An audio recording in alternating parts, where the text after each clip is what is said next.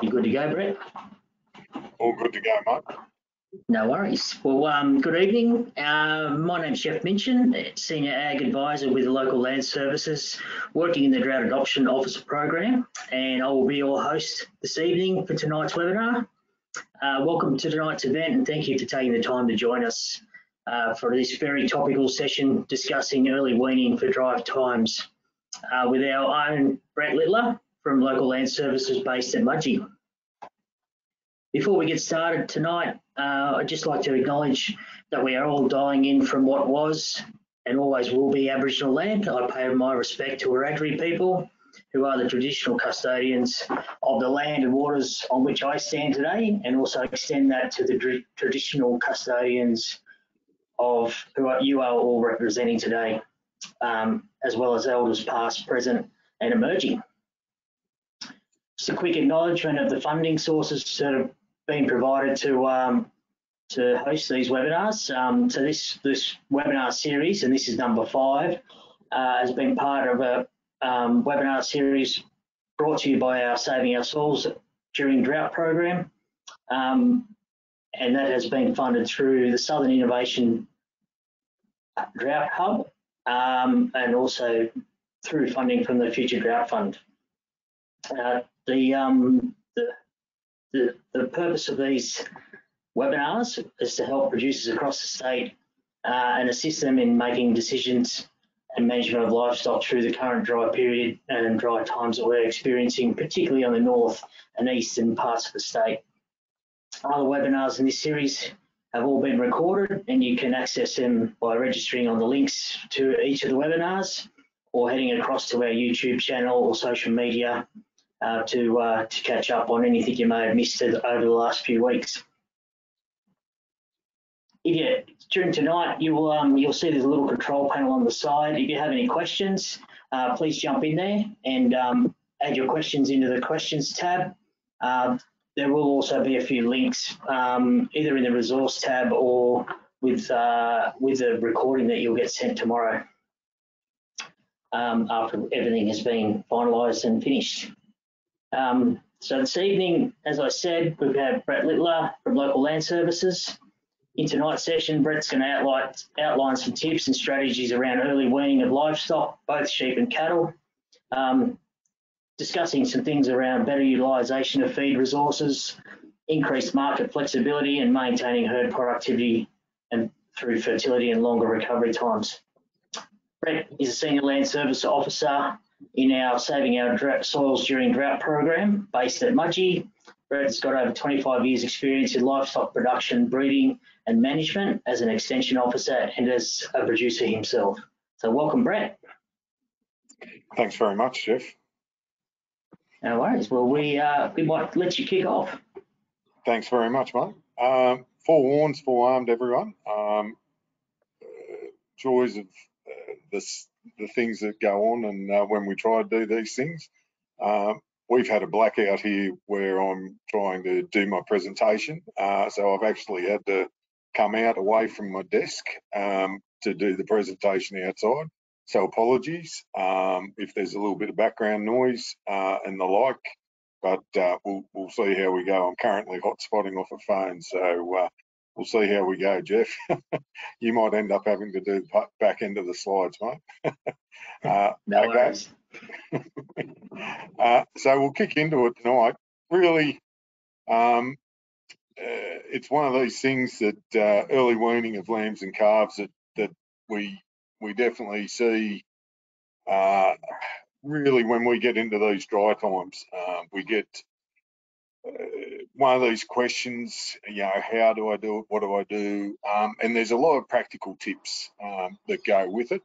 There is really a lot of learning that goes in and through this early weaning that we see.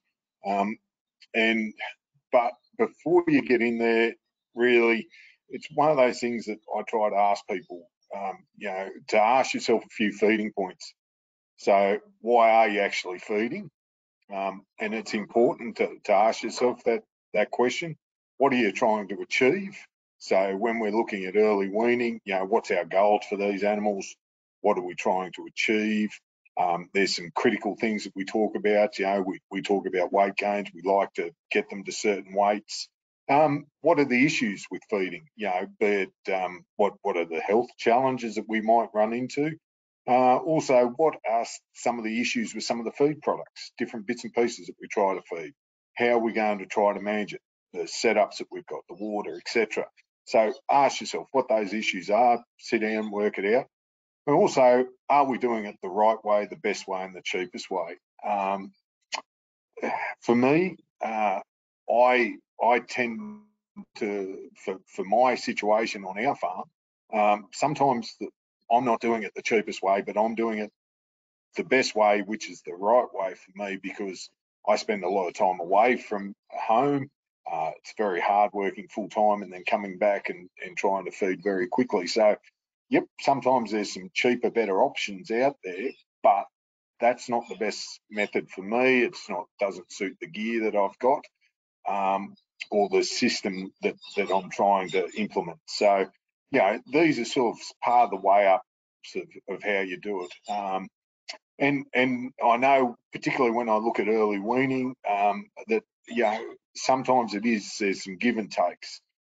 We'd say this is what you should be doing, but this is what's going to work for you, which may not be exactly the gold standard or the best way of doing it, but it's going to be the way that works for you. Also, if you're looking at buying in feed and bringing in feed, it's important that you do it on an energy, protein and dry matter basis. I can't keep harping on this enough. It's really important. Today I was with some producers this afternoon and we were talking about some of the variation in some of the feeds that we've seen. So really sit down, work it out. A question came up from one of the producers this afternoon saying, oh, I was thinking about this. And I'm going, well, that's actually 50% dry matter. So instead of costing you X, Y, Z per tonne, you have to double it on a dry matter basis. So, really important that you do look at that energy, protein, and also dry matter basis. Also, we do run into the issue with sometimes funny feeds, and I know I was talking to a vet earlier on the week that had a funny feed and was saying, this is what they're feeding, what's the possible issues. We're getting some of these hays, it might be good quality, but sometimes they just aren't suitable at times for these early wean calves, unless you're putting them in total mixed rations, or they may have an issue. And today, vet that I was working with mentioned about some issues we had in 2019 with millet hay and nitrate poisoning. It happened to be in certain areas. The other thing, if it sounds too good to be true, then it usually is. So really important that people are aware of that, that it can be a really big issue, that sometimes some of these things, we get a pretty big hard sales pitch done to us on different things. And, when you sit down and sort of go, okay, is it right? Yes or no? Find out, ask some questions. If it sounds too good to be true, then it really is. I've in my career have had times where I've had people say you can feed this and you'll be fine, but other times we do run into some big issues with some of these feeds. What I would say is there's a number of different tools that we do use when we're using things like trying to give this advice. One of the ones that I really do advise producers to look at is the Drought feed calculator. It's a great tool. There is some upgrades happening to it at the moment. Just a couple of things to be aware of. You need to factor in waste. Waste is one of these things, particularly when we're looking at feeding, depending on the method that you're feeding, sometimes waste can be quite high. We talk about, sometimes grain, we'll look at 5-6% grain, but at times I've seen up to 30% waste given the incorrect feeding, or poor site, poor methods, etc. The other one that I would say is poor sampling of food can have a real effect. And this afternoon we were talking with a group of farmers, and I talked about some of my experience with some feeds that, you know, people haven't correctly sampled that feed, and, you know, they've gone and used that information. When we've gone and done tests, we haven't seen that same results. So be a bit careful if you're doing your own feed tests, that you do take the time to do good feed sampling to ensure good numbers. But the drought feed calculator, great tool. The other one that's out there is the drought and supplementary feed calculator. It's a very useful tool for those of you lucky enough to have a bit of feed. It enables you to put in your pasture side of things and look at that in comparison to the animals, and then sort of say, okay, how much do we actually need to supplement in? What I would say with this, like with any of these tools that are out there, garbage in equals garbage out. So if you don't assess those pastures correctly, you know, you're too generous or too kind with what's there, it really can affect what you see out the back end. The other one that I talk about and I use regularly, I have this running pretty much regularly on my computer for any of the questions that I tend to, you know, phone calls and the inquiries that I tend to get. I use this all the time. It's a feed cost calculator. I find it an extremely useful tool for me when I'm trying to work through and look at different feeds and compare one to the other very quickly. But more importantly, when I'm trying to make up a mix, particularly when I'm talking about early weaning, where I talk about minimum proteins, minimum energies, that I want X, Y, Z of protein for these animals. I want X, Y, Z of protein of these ones. It is a tool that I use all the time. It's very, very easy to make little changes with things like, you know, your legumes, etc. Hay, change that around and change the percentages to have a real big, to show the variation. Even this morning, talking to someone before I took off, they were asking me a question of what percentage of faba beans should they have in their mix. And it was pretty easy for me to say, look, faba beans, yes, they're 26%, etc., but this is how much you should have in that mix. So, what is early weaning? Early weaning's been around for a long time. You know, it's been a great tool in the toolbox that we use. But early weaning for me is weaning earlier than normal or ideal during conditions that warrant the practice. Look, in saying that, I think there's a lot of benefits of weaning early regularly. But what we tend to see is during these droughts is that we see people really going in very, very early. But for me, early weaning is normally what we talk about is 14 weeks after the start of lambing for lambs, or a 6-week lambing, or before 6 to 7 months for cattle. And that's for me, when I'm talking about early weaning, that's where I'm talking about. There's obviously different steps in that early weaning, but you know, early weaning is a great way to manipulate the nutritional requirements of our cows and our ewes, and it's a great way to manage those cows and ewes. So it's definitely a great tool for the toolbox. And as someone who messaged me this morning saying, you know, pushing it, that can be used regularly to treat those cows and use as dry animals. Why early weaning? Really, feeding a lamb and a calf through a dam or a ewe is very inefficient. There's, you know, because there's only an hour for this webinar, I won't go into it fully, but there's a lot of inefficiency there where we start to get when these lambs, ewes start to get up, they start to compete with their mums. There's inefficiency, you know, they loss of the esophageal grooves, so all of a sudden they're ruminating, so that milk moving through. So it really is inefficient. What I do know is once they get up, it doesn't matter how I do my sums and how I break my sums down, it always is more efficient to split a calf and a lamb off a cow and a ewe rather than try to feed that lamb or calf via the ewe or the cow. You know, it always doesn't matter how you do the sums, it always works out that way. It also allows better allocation for limited feed resources. All of a sudden, you know, and even at home, I saw this with our weaners at home. We early weaned. We were able to put those calves in a paddock that we'd have saved, put them in there after we'd had a couple of weeks locked up, feeding them, get them out onto what little green food we'd had, and they did really well over a period of time. If I'd taken those cows and calves and put that feed with what the amount that we had there and the cows that we would have put in there, that would have been struggling to last us 2 weeks. Whereas all of a sudden we were able to get a month and a bit out of that paddock before we had to move those weaners into another paddock and really started to step up our feeding. So, you know, it really allows us to better allocate that limited food resource. You know, if you've got a little paddock, a loose, and et cetera, you know, it helps you work that out. The other thing about it is cows and ewes get by on less energy and protein content. You know, they really require less.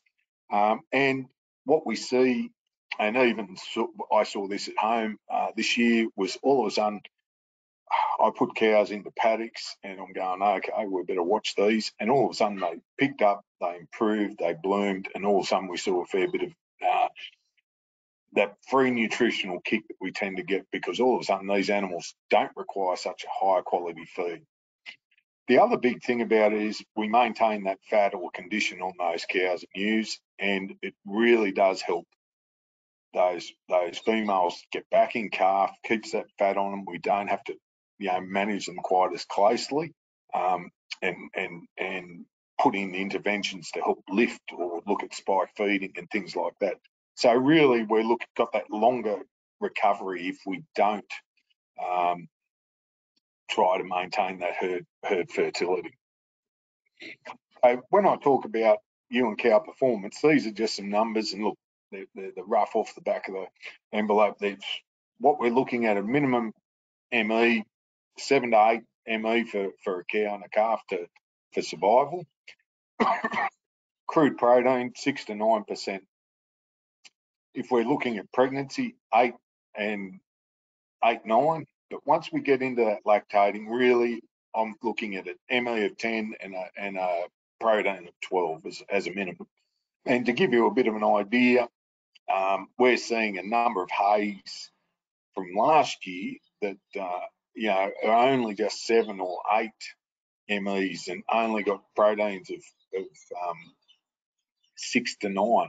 So even putting lactating cows on that hay as much as they can physically eat, the cows and ewes, we're still going to see them lose weight and the like. So really, you know, that quality of feed is diminished if we treat that animal as a dry animal rather than keep her lactating and trying to feed that calf or the lamb. Just to give you a little bit of an idea, ewes on the left, cows on the right. What you can see there is, you know, if we look at a 50 kilo ewe dry, she's only going to need roughly around about 7 ME. Pregnant, you know, she's going to be up sort of getting close to that requirement of 12 ME. If she's lactating, 18 to 19 ME. You know, so you can really see that increase in megajoules per day that cow the ewe requires. Cows, you can really see that. You know, a cow, 500 kilo cow, 60 plus ME. If she's pregnant in that last little bit of pregnancy, you know, she's getting up over 80. All of a sudden, if she's lactating, you're more or less doubling it out and it's getting up to roughly around about 120. So really, you can see the importance of, you know, trying to minimise what we're having to feed these cows and ewes if we're still in that situation where we haven't got the feed in the paddock where we're trying to feed them. It's important that we make these ewes and cows dry as quick as we can. Why early wean? We better utilise that high quality pasture. We can better utilise supplementary feeds. The other thing, we save water, which a lot of people don't tend to think about. And we increase our market flexibility.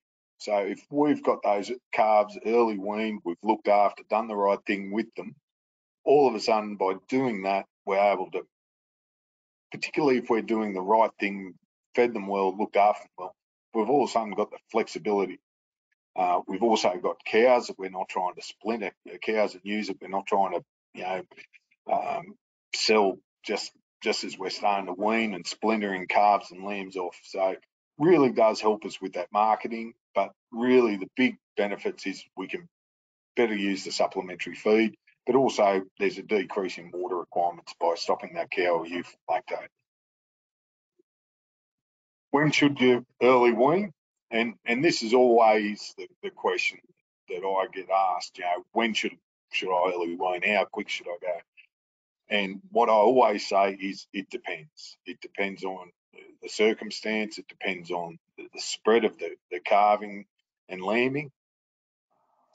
But really, it is the condition of the ewe and the cow that really dictates that decision. If I've got cows that are starting to slip down into low end fat score 2 and starting to drop into a fat score 1, that's really telling me that I need to be thinking about pulling the trigger and going. I'm not going to be able to pick those cows up with that calf on them. I need to pull that trigger. All of a sudden, if we're trying to lift a cow and a ewe up a fat score, average size 50 kilo ewe, lift her up a fat score is roughly around about 7 kilos. That takes a bit of time. If we're looking at cow, same story, 500 kilo cow, 70 to 80 kilos that you're trying to lift is a fat score. So it can take a fair bit of effort. So the cow condition really dictates when we're going to do that. Marking of weaners, when we're going to do it, there's pros and cons with knife, ring, dehorn, but I know at home we marked three weeks before we weaned, so we gave those animals a chance to heal up, get over it. We've given them a vaccine, we're able to treat those animals, and then we went in and that's when we weaned. The other thing is, have they been imprinted and educated on what you're going to feed? This is really important with sheep, but I really believe it's also important with cattle. And I know, dealing with a few guys that I've producers I've dealt with over the years, that it really is something that's really important. And what you're going to feed those early wean calves and lambs should be what you try to introduce out in the paddock. I had a case with some sheep a few years ago where the producer had been using faba beans, he'd got lupins, and I went out to this and I couldn't believe that these lambs in a lick feeder had been able to push the lupins out. They weren't touching. We had some issues going on there. That's why I was out there. But you could really see that, they didn't know what it was. They hadn't tried to eat it, and all of a sudden they were sorting. So really important, if you're going to feed them on something, show it to them out in the paddock, and the like. If you're going to early wean, you need to feed for growth, not maintenance. It's really, this is critical. I can't sort of stipulate it enough. We need to be getting good growth for these animals. We need to be having them tick along. The faster they grow, the one thing we've learned in 17, 18, 19 is the less health issues that we have.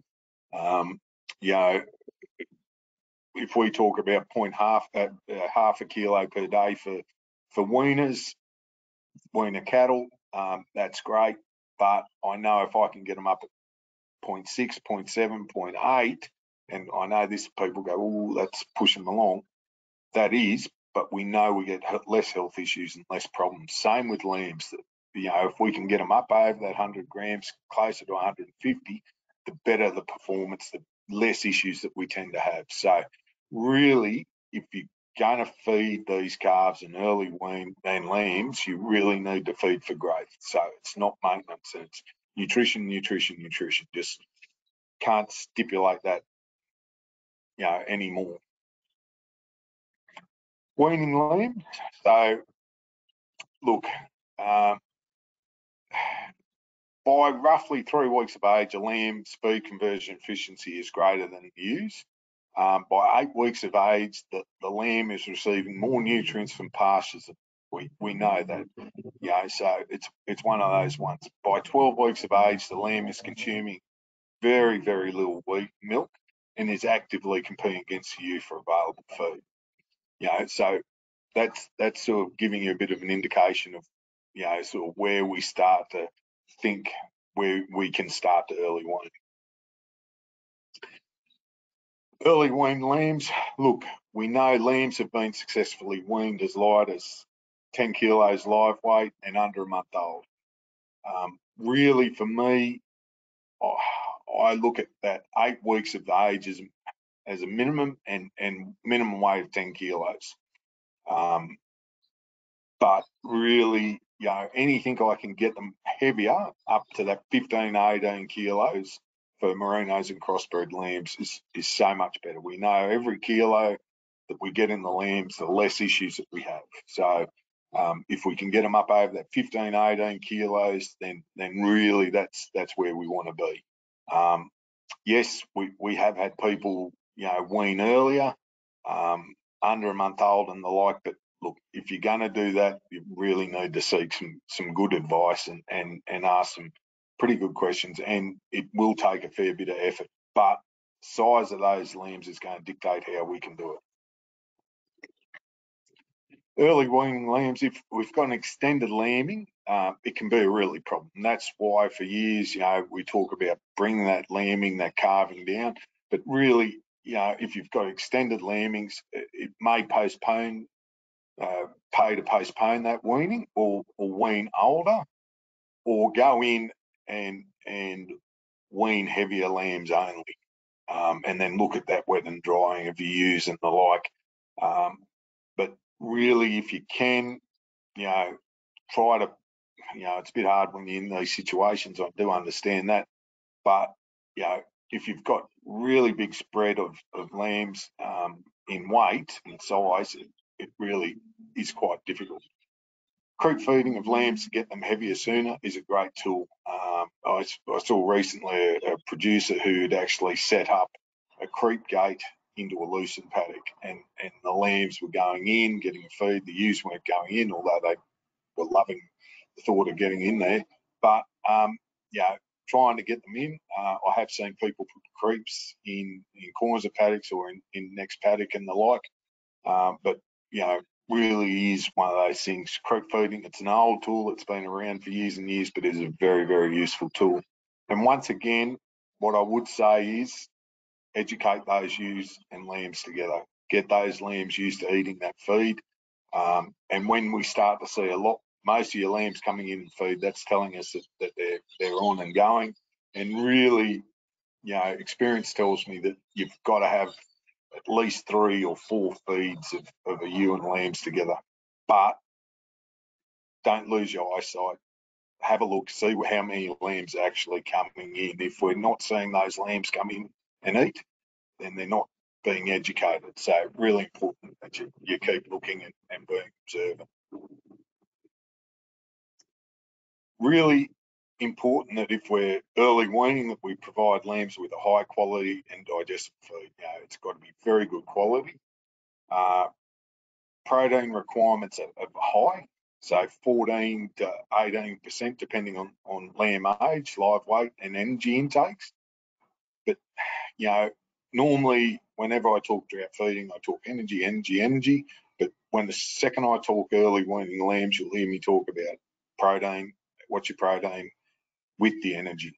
But protein is really, really required for appetite.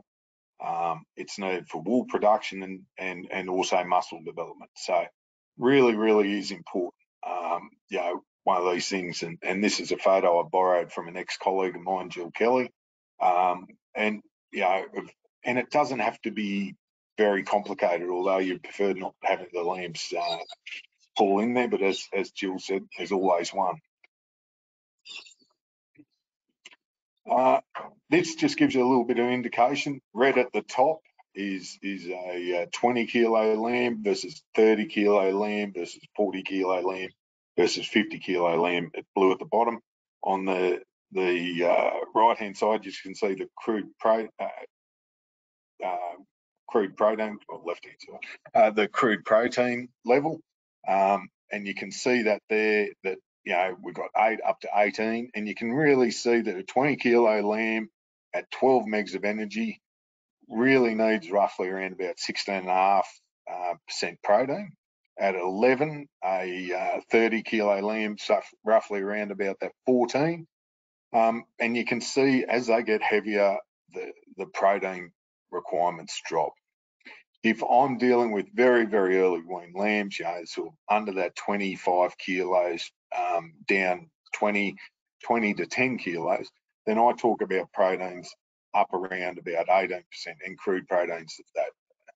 The other thing is it's important when I'm talking protein for early weaned lambs and calves, I'm talking about true proteins. I'm not talking about using urea or sulfate ammonia to lift the protein percentage of these feeds. Any questions, Jeff? We do. I did answer one on the side, but first question we had from Mark was, is the feed cost calculator an app or on the DPI website? The feed cost calculator is still on the website. It would be lovely if it was an app, but yes, it's on the web. I just have it running on the desktop. Bit clunky when you try to use it on your mobile phone, but you can do it. But when I'm sitting down and working out rations and the like, it's the tool I tend to use because I can just chop and change so much. Yeah, and we've actually put the link to that feed cost calculator into the chat if anyone wants to jump in there and grab that out of there.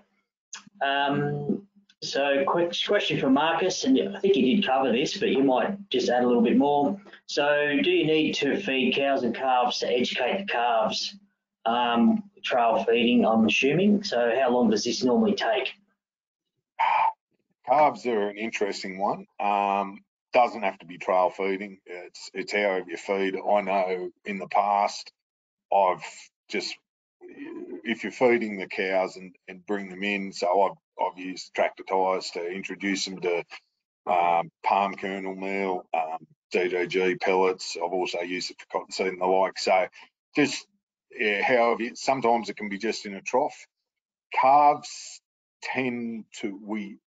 we tend to find aren't quite as bad as sheep with that education side of things, but there is definitely a benefit for showing these animals what it is. So if we're going to use canola meal, things like that, if you can find some way of feeding that with them, definitely beneficial, but not quite as important as sheep. Sheep really can do a lot of harm if you don't have them educated. Yeah, very good. And the other question we have is there advantage in education by creep feeding? Yes.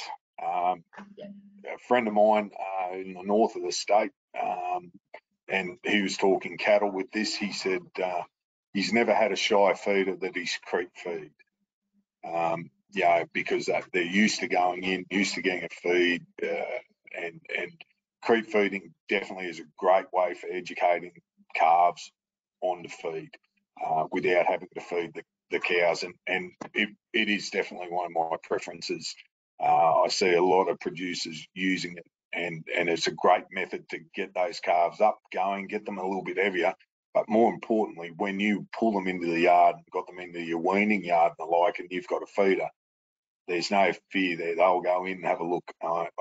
We saw that at home very much so this year with our calves. Yep, very good. That's all the questions for the moment. Easy. Early wean calves, I thought we'd kick into that. Early wean calves, at 7 months, there's no benefit from being on the cow.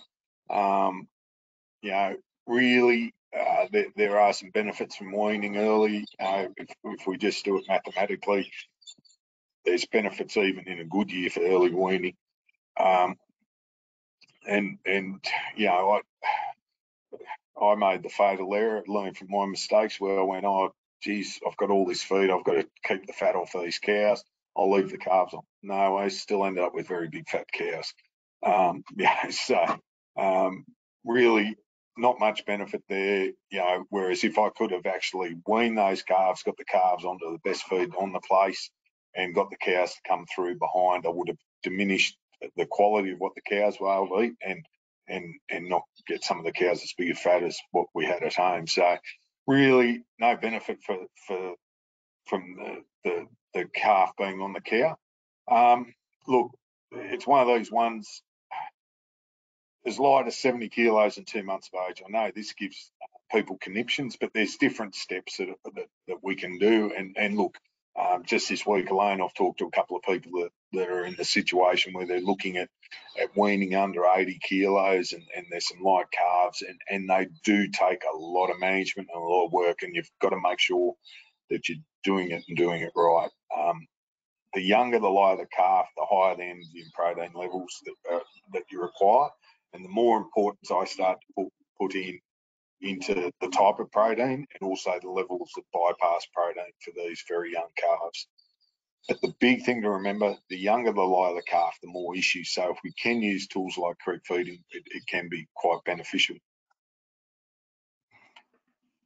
If you're younger than 6 weeks, really the options are sell them. If you're doing it under 6 weeks and you wean and feed, it's hard work and dollars. You know, there's pellets that you can use, high quality and the like, but there's things that become very, very important. Mob size, you need to be able to see the mob. I really cut my mob size back and talk about a maximum 50 calves in those young calves down to that weight. You need to spend some quality time there seeing it. The pasture hay and straw that you're feeding has got to be good. It's got to be good enough that they can get in there. And things like coccidiosis become a risk. So, you know, really ensuring that, you know, the feed's clean and you've got to be on top of any health issues as they pop up. Delay marking, branding, dehorning. Just don't get stuck into it. You don't want to stress them. If you are in the situation where you aren't having to do that, I really would recommend pain relief. I can't stress it enough. Anything to reduce the stress on these early wean calves at this level is really, really important. And the same with lambs, you know, that definitely in that scenario where we're weaning to that level that, you know, that pain relief is pretty important. Older than 6 weeks, you know, we can get by. We can get by on a protein meal and roughage. We can get by on high quality pellets. You know, it's one of those ones that you know, you can still sell them, but you know, you can get there going with these. Older than 12 weeks, 100 plus kilos, it's far easier. You know, we can sell them. We can wean feed, grain, roughage. We can start to use molasses diets, fortified molasses diets. This is what I'm talking about for those on the coast with access to that or where they've got setups. Once again, we can use protein meals. We can also use things like legume grains and the like as well with roughage. So really, once we get that little bit extra weight in, it becomes far more easier to manage. But you know, really, that over 120 kilos, really, you know, we don't require as high quality feed. Under 120, you'll hear me talk about 18% protein and the like. Once again, some of the tools that are out there is creep feeding. This is photos. They're old photos now of a guy that used creep feeding for his calves, and it was a pretty simple mix. It was yarn oats and some legume grains in there.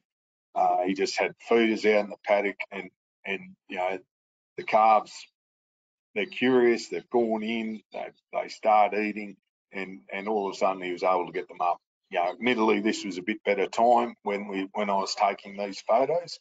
But to give you a bit of an idea, the photo at the bottom of the weaners, that's a mob of weaners that after a curfew all weighed over 300 kilos by about prior to 7 months of age. So, you know, able to do it, yes, it was a bit better year, but it does give you that little bit of boost and a benefit. So things like creep feeding. Recommendations for sheep and cattle. This is one of these ones that we talk about. Troughs, if this is minimum sizes that we talk about single-sided access, 30 centimetres for old animals. The more space that you can give them, the more access you can give them, the less issues that we tend to see with dominance behaviour and the like. And the more space that we tend to get there, the more likely they are to come in and feed. Double-sided access can help as well, particularly when it's split up the middle, that sheep can eat from both sides. But self-feeders, we talk about 3 to 5 centimetres per head. So that gives us 110 to 120 per 2.4 metre feeder. You know, just one of those ones. But once again, more is best. You know, if you've got less animals in that trying to compete at a feeder or at a trough, it really will have a benefit. Cattle, if we're looking at single-sided, we talk about 30 centimetres for weaners, you know, 15 centimetres for double-sided. We talk about 3 to 7 centimetres or 100 to 70 to 100 weaners to 2.4 metre feeder. What I would say is silo feeders, obviously with the heads angling in, we can actually get a few more animals around those feeders. But once again, you know, is one of these things that, you know, if we can get that, you know, a little bit more space around, it's really, really important. What I would say also is just make sure you're having a look. Sometimes it can be worthwhile if you're using feeders to actually spread them out. You know, so if there's a bit of some animals dominating a feeder, if you can spread them out, you know, it can help a little bit with some of that dominance. Water. Look, this is one of those no-brainers, and you know, if I talk about confinement feeding, it's one of the first things I talk about. I talk about need for clean water. It's got to be, you know, don't have boggy water points. So if recently saw a feeder, but a water trough, sorry, that had water around the edge.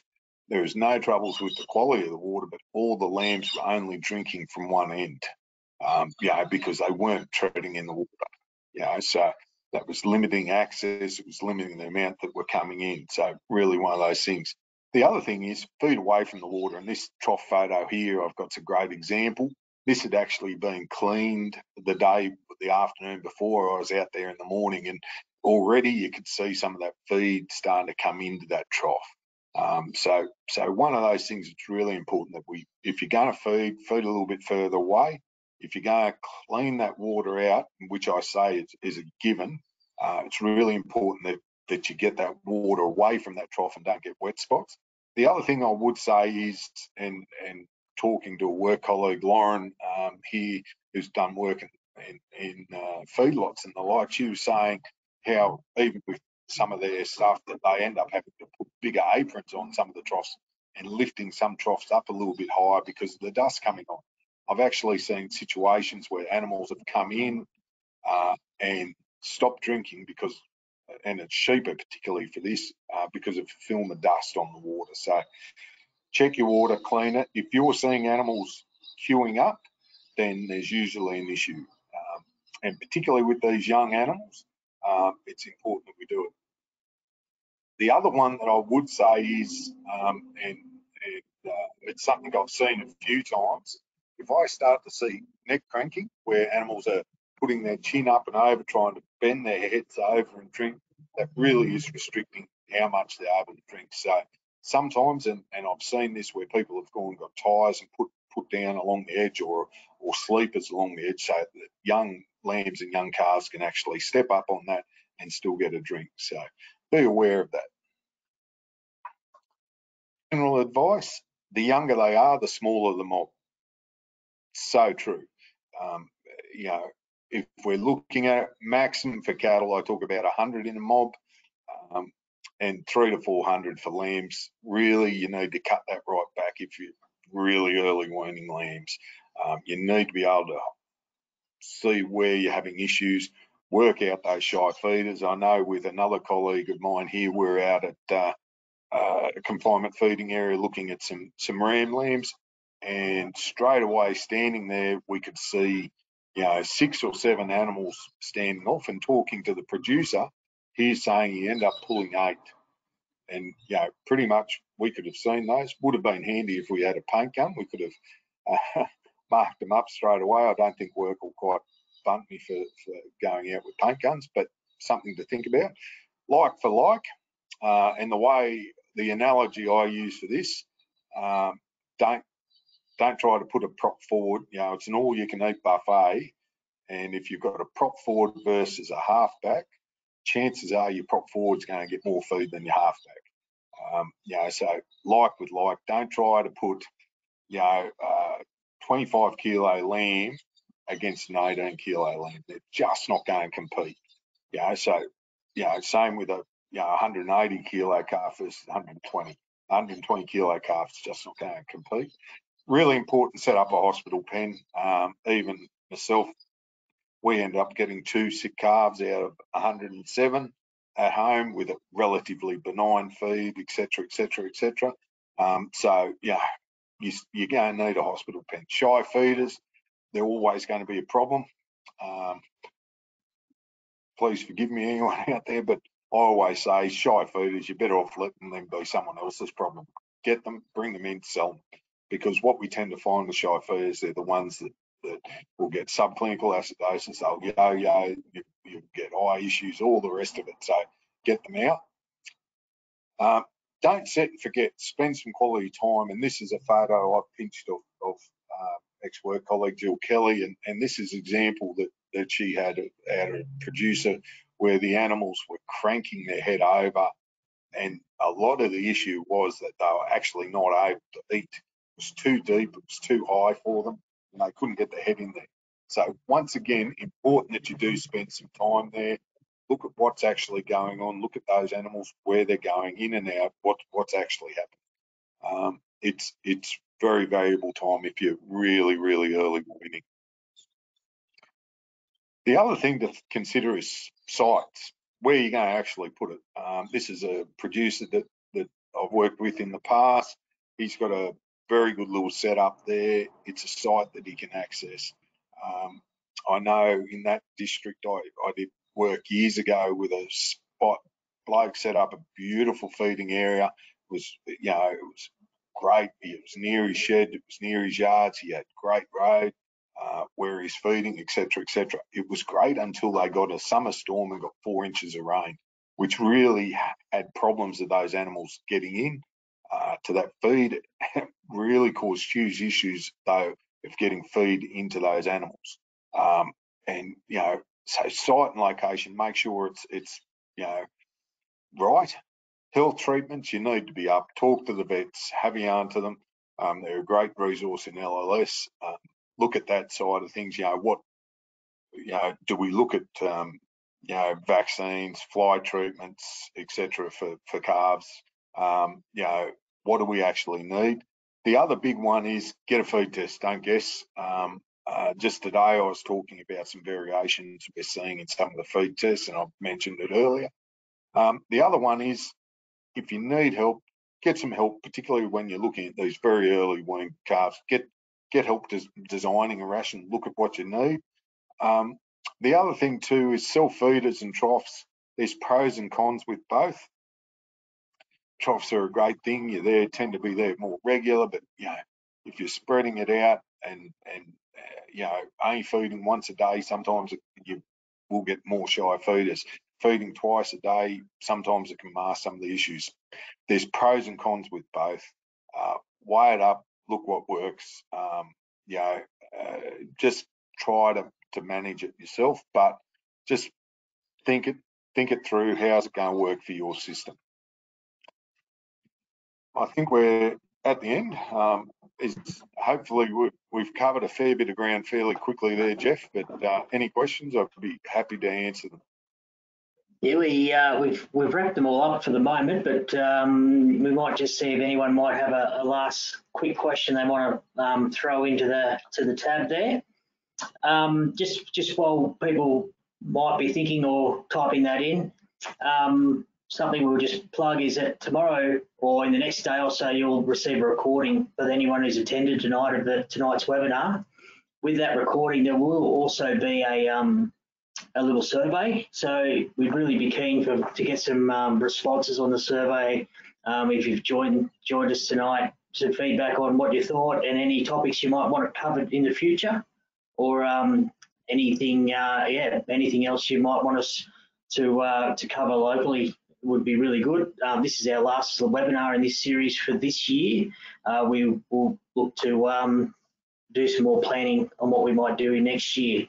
So Brett, just a couple of questions have come in. What is spike feeding? Sorry, I missed that. What is spike feeding? SPIKE. Have you heard of that one? Yeah, spike feeding, where we feed a protein supplementation. So where there was work done by David Hennessy and co. There's been work up north, look at a protein supplement to cows, or even with sheep where high energy, just to help them ovulate, get more animals getting in calf. So that's what I talk about when I'm talking about spike feeding. It's an increase of feed for your cows or you use to sort of try to get more in calf. Yep, gotcha. Well, I think in down in the southern area here we use a different term, but know what you're talking about. So another question we got here is how big an area needed for weaning calves, say 30 calves? 30 calves really comes down to sort of, we talk about 10 to 12 square meters per calf. Really you can get away with a bit less to start off with, but really 30 calves, it's not too hard. So realistically that 10 to 12 square meters. But a lot of that information, if people are actually looking at spacing, can be found in the confinement feeding manual, where for both sheep and cattle is probably the best place to go and actually look at that. And that's available on the LLS website. Yep, great. Would you recommend VRD or pink eye vaccination with early weaning? VRD, I'd definitely be having to yarn to a vet and look at the option, particularly if you know you have issues. And I would definitely be looking at it prior to early weaning, sort of so you can get them a bit set up. Pink eye is one of these ones. It's definitely depending on your location and like. What I would say is I would treat to minimise flies. So I'd get a fly treatment for calves to try to get them off the head and make sure you're getting it up on the pole and the like.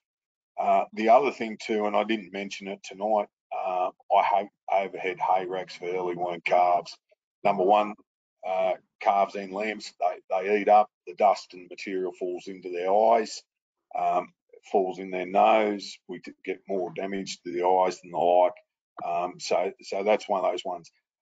Back end of 18, 19, we did see some areas that had used pink eye vaccination for a number of years.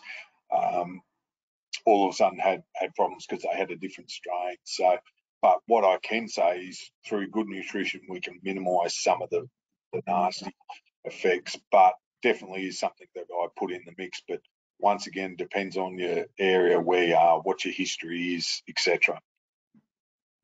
Yep, great. Another question here. I've got a few coming in actually. Techniques for educating weaners when putting them onto pellets or the meals. Yeah, tricks of the trade. How do we do it? what I would say with early weaned lambs, and I know one of these ones where I've actually seen it where people are using C-section, and I've got a producer swears by this for his lambs. He's actually lifting it up a little bit, having it raised off the ground. And what he's found there with the early weaned lambs is that they walk in and, you know, they're looking around, and all of a sudden they'll kick the trough and put their head down. So that's one of those ones. Calves, same story, getting them over. I generally don't have many issues with getting calves on canola meal. They tend to find that very, very palatable. DDG pellets, same with those. They tend to find them a bit palatable. But if I'm having trouble getting sheep or lambs or onto a new feed, then I look at making up a bit of a mix with molasses. So I go 4 parts water, 1 part molasses in just a little spray container. You can buy them from Mitre 10 or Bunnings or whatever, and just spraying that over the top of the pellets. That sweetness of the molasses tends to get the animals on. They come and have a go. But definitely, you know, if they're not going near those areas where you've got the pellets, etc., getting those animals in that area. What I would also do is, this is where things like potty calves, other things that have been used to being fed, become very, very useful. You know, yeah, if you're in the situation where you've got some, you know, stud cows with young calves on, they're being fed with their mum, putting those animals in the mix will all of a sudden show these other animals where the feed is. I have actually seen blokes that will yard wean one lot of calves, leave a couple of those calves in there that are used to eating, used to getting onto that feed, and put another mob in there with them. And that does help as well, just to educate those animals to go to that feed. Yep. You probably covered this one a little bit, but how can we prevent pink eye in early weaned calves, and how best to deal with those that have it? Early weaned calves, pink eye, it's a perennial problem.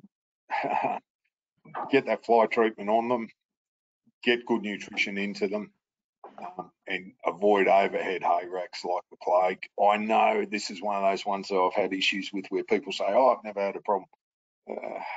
I've had enough problems to say it's no longer a coincidence, where I've gone out and really see those calves with their heads in underneath and just dropping that material down into their eyes. It really is one of those ones, but I would definitely, any of those fly treatments, you know, get it up onto the actual pole of the animal and get that cover up on that head, you know, so that you keep those flies away. You can look at fly control around your own place, but, you know, definitely, you know, once you start to see that pink eye, treat it. There's having under the vets. I'm a bit of a fan of the cream, and what I do at home, and look, we all get it at times, is get a patch, use old jeans and glue it, get that protection onto that eye. And, you know, if there's issues starting to happen with the calf, pull him out, put him in the sick pen to treat him a little bit differently. Yeah, great. Question here on shade. So is shade important? Is some shade okay, or do you need to provide enough for all or none at all due to crowding in the shade? Oh, the old shade question. Yeah, look, an aspect of the shade's really important. Where it is one of those ones. Definitely for cattle, and particularly in some of the environments, I'm a big fan of shade and a bit of you know, but it's got to dry out underneath it. How you set it up, that's a question for another day. There's a fair bit to this one, but it should be, any shade that you do set up should be on a sort of a north-south aspect. Don't have it on an east-west aspect. If you have it on an east-west aspect, it tends not to dry out underneath because the sun just moves through it across the sky. Whereas in north-south, the sun will come rise in the east, set in the west, and all of a sudden it dries in and out underneath it. My preference would be at least trying to have enough shade set up for roughly, 20 to 30% of your animals at any one stage. But that's pretty important. But what I would say for calves, and we know this is for cattle, is be really careful you don't affect wind flow. They need to get the air moving through. It's important, otherwise they will start to heat. Sheep, we know that they're very good at lying down, not getting the reflection, getting their head in bits of shade, putting in and under. The other thing too, and I didn't talk about this with water, is shading water. Water that's hot, they won't drink as much. That if they're not drinking water, they tend not to eat. I've seen people put shade over water with sheep, particularly where they've been using these poly type troughs, where they're PVC troughs, where they're not quite, they're trying not to get them to heat. What ends up happening is you end up with animals going in and lying in that shade that restricts access, restricts animals coming in. So shade's a real difficult one, but it's definitely my preference that we do have a bit of shade there for. Yep, great. Another question from Glenn is, could you please discuss dry matter requirements, which is probably a fairly big topic. As into how much or how dry the feed. It's sort of dry matter requirements. If we're looking at it, with the really early wean calves, I like to give them lid roughage, and a good quality roughage with a pellet, with an energy and protein feed going with it. Depending on their size, I'm talking about with them sort of needing, sort of roughly around about that. Depends on the size, but really 3/4 to 1.5 kilos per head per day, depends on the roughage and the like. Use those calculators, give you a bit of an indicator, but it is really important that they do eat that protein pellet or legume or protein meal that you've got in there. But so that for calves, for lambs, really same story. Use the calculators, but on a sort of kilos of feed wise, then we're really talking about needing those animals, both calves and lambs, sort of somewhere in the vicinity, depending on the energy, sort of being in excess of 1.5% of their live weight on a dry matter term. Sorry, the mozzies are just coming out. That time of the day. A couple more. Question from Fred is it better to confine calves to a small area? Of thinking in the early weaning situation, I'd say. Yes, definitely. Don't have them out in the paddock wandering around. You'll end up with them. You've got to be able to have them in that small area so you can actually look at what's going on and pick up any issues. And look, it really is important that you spend some quality time there and have a look. Don't just dump the feed and walk away. You need to be monitoring what is actually going on. And I can't stress how important it is. Clean the water regularly. If you start to have issues with the water, we'll start to have issues with the feeding.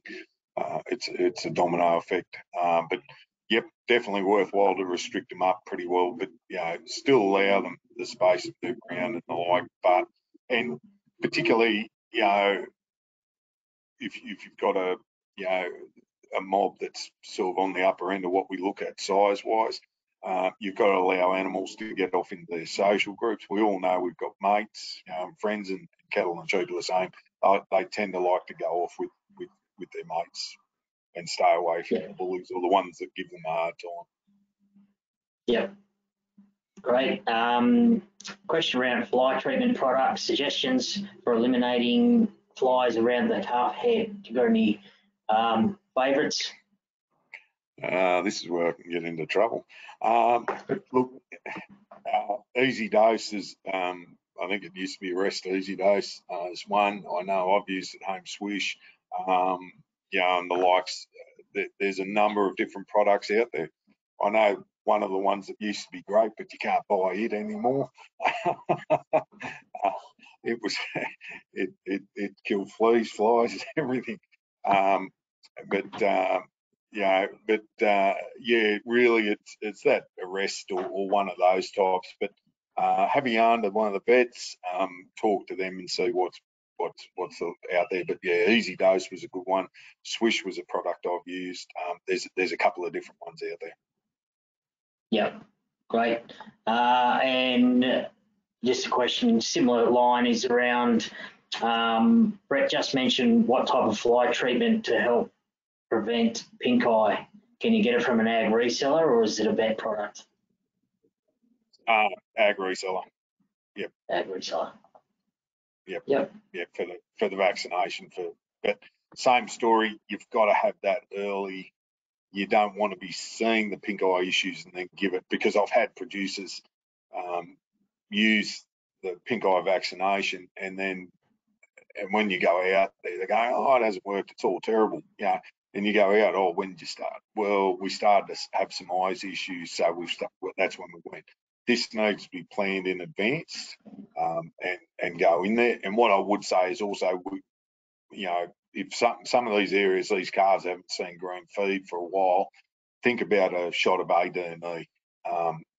If they haven't had that green feed, you've got them on cereal hays, cereal grains and the like. And ADME, we know that we can see an increase in pink eye issues if there is an issue. It's not the cure-all, don't get me wrong, but for some areas where these calves have never had green feed, it's definitely one to be putting in the toolbox. Yeah, great. Another one here. You mentioned earlier, Brett, you feed not the cheapest way, but it works. Can you elaborate on this? What are some of your shortcuts or preferred methods, even if they do cost slightly more? Cottonseed, $700 odd a tonne. It's got out there, hasn't it? I've used cottonseed, de-lined cottonseed. We fed a lot of that during the drought because we could feed twice weekly with it. Palm kernel meal is another one that I like feeding the cows. Proteins on the lower end, you've got to add something to it for early wean calves and lambs. Palatability issues at times with it. But I got quoted $550 a tonne to get it landed at home currently. So yeah, look, there are a couple of little ones that I look at, but that's because I can't be there every day. I've got to be able to feed with a bit of a break in between, and also I've got to have something that my family can handle if I'm off football giving feeding advice or doing field days. So it's one of those ones. There's a few of those different bits and pieces. I know lupins and the like, you can feed them semi-regularly as well. So there's some of these things that we look at. At times it's not, exactly a balanced up ration. We haven't got the right protein with the right energy. In times we've got too much protein, but it's what you can make work. Also, at the moment, fetch hay is great value for money when you start doing your sums. Do your sums, see what's out there. I used a lot of canola hay, but there's huge variations in canola hay. I'm seeing some of the tests out there now. Get a feed test, have a look at it. Yeah, do the numbers, because not always the cheapest is the best. That's for sure. No, I love molasses mixes, and we used a lot of molasses when I grew up on the coast. I don't use it at Mudgee because I'm not set up for it. Yeah. Very good. Well, I think we're nearly at the end there. We've got one question around, can we send out the Q&A with the presentation tomorrow? We'll see what we can do about that. Otherwise, it'll be in the recording anyway. So you might have to go back and re-watch the back end of the webinar, but we will see what we can do about that. Any final comments there, Brett? Look, thanks very much for having us on tonight. You're not alone. If people are what I would say is, and the joy of mine and your job, Jeff, is we get to go out and have a look. What I would say is, if you get the chance, you know a neighbour who's doing something, go and have a look. Same with confinement feeding areas, setting up a feeding area and the like. Go and have a look at someone else's. If you get the chance, get out of your own dung heap, go and have a look, and see what's out there. But really, what I would say at the moment, I had a producer yesterday rang me and said, I've been quoted this. Said, oh, he's having a go at you. Oh, but I've always got feed from there, and it's always good. Well, that's good, but I'm telling you, that's about $100 a tonne over what I can get for the same product. And so spend some time.